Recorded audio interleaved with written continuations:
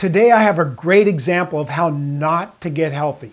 Just follow the advice of a mainstream health magazine like Prevention. This is an example straight out of my bathroom shelf. I'll give you my commentary from the opening page, and you decide if with good conscience you can support this kind of crap. This volume here is a couple of years old. Remember, I don't throw things away just because they're old, just like my medical therapies. Now, on the cover, you can see it says you can flatten your belly in 7 days. Okay, I have no problem with that. That's easy. You can also lose 15 pounds and 10 inches this month. Yes, I'm for that, yo-yo dieting. There's foods that can specifically shrink your stomach. Yeah, I know, there's a lot of those. I eat those all the time. I think donuts is included. Okay, so let's open it up. A full page ad of Ellen DeGeneres. Now, she's a healthy role model for women in general, and especially for those that need makeup. Now, there's an ad here for a toxin-containing makeup. Page 2 and 3 is an ad from Sam's Club, and it has photos of all the nice items that would be appropriate for someone practicing prevention. That's if you buy the lies. Special case cereals on here. That's an extruded cereal. Extruded cereal studies on rats show that rats eating the box actually live longer. Alli is a weight loss drug that's killed people through liver failure, and the common side effect that strikes terror in anyone easily embarrassed, flatus with discharge. Splenda's on here, an artificial sugar when fed to rats makes them fatter and more likely to become diabetic. Slim Fast is on here. It's a chemical-filled, highly processed sugar drink that's a poor choice for nutrition or for weight loss. Colgate toothpaste contains fluoride, which is a highly toxic chemical, and it interferes with thyroid function, and it otherwise poisons your body. Extra gum is on here, contains aspartame, which is a neurotoxin and causes people to gain weight and develop diabetes. Now, other products on here are topical creams, synthetic vitamins, over-the-counter drugs, and processed foods. And they're all made in factories by big companies. And I'm sure the buildings where these are manufactured have numerous smokestacks protruding from the roofs. Not one of these items could be produced by an actual person. Then we go to ads for Vicks Formula 44. Not something I recommend because natural treatments for cold symptoms work better. Pages 5 and 6 are the table of contents.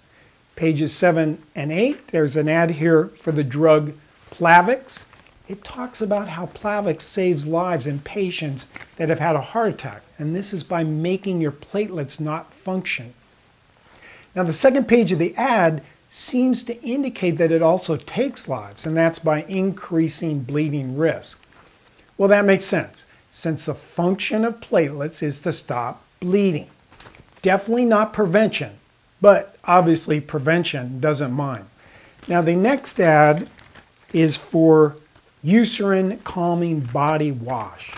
Now, this wouldn't be my first choice as it contains butylated hydroxytoluene, which is accused of having toxic side effects or effects. Next page has Tylenol arthritis pain formula, and that's containing acetaminophen, of course. Now, if you take acetaminophen every day for a condition like arthritis, it can destroy your liver. There is a natural supplement, N-acetylcysteine, that can prevent this, but unfortunately, the company that makes Tylenol and prevention don't bother to tell you.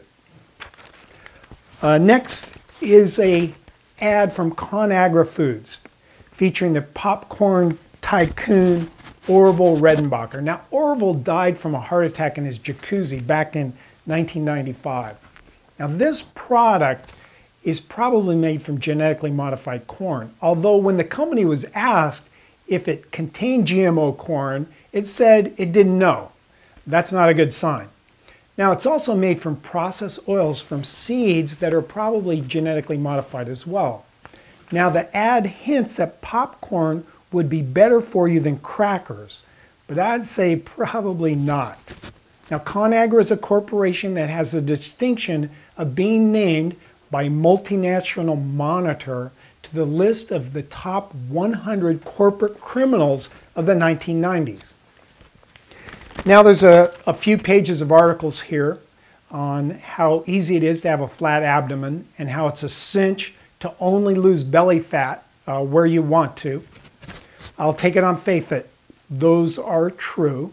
Then we have an ad for Rheostasis eye drops, which the active ingredient has been shown to cause cancer in animals. That's a good drug to have in prevention. The next ad is for Aveeno Daily Moisturizing Lotion. Hey, finally a product without toxic chemicals. Next is an ad for our national parks by the National Parks Conservation Association. Charity Navigator rated it last of the 5 charities that support the national parks. The president makes a over $300,000 salary and who knows how many other perks. But because they advertise in prevention, I'm supposed to feel better about this charity and hope the ad helps it maintain its $40 million a year in donations. Now the next ad here is 3 pages long, and I'm going to end on this one as this is all getting boring here. But if you're keeping score, we're now on page 30 of 168. This is a good one to end on because it really makes me crazy. But if we continue on through the magazine, it really doesn't get any better. Now, this ad, the text says some people taking an antidepressant still have unresolved symptoms of depression. Duh, well, if you've seen my other video, you know that the studies show that antidepressants work about the same as placebo. So on it goes. It says if you're one of them, talk to your doctor. Your options may include adding Abilify to the antidepressant you are already taking. So what are the side effects it takes 2 pages of fine print to cover?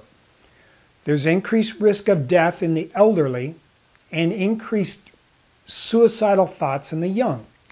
Now don't feel bad and don't feel left out if you're middle-aged because everyone on Abilify has increased risk of neuroleptic malignant syndrome, which is sometimes fatal, and tardive dyskinesia, a movement disorder that can be permanent.